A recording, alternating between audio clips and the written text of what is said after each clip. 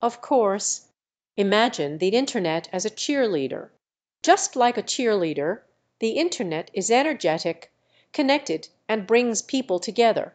It's like a big team of cheerleaders from all over the world, cheering for different things.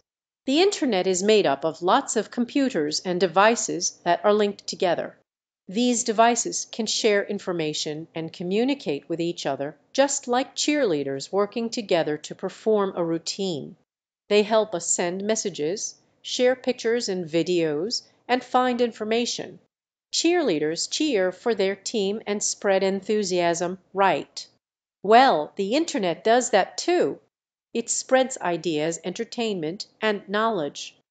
It allows us to connect with friends and family, learn new things, and be part of different communities.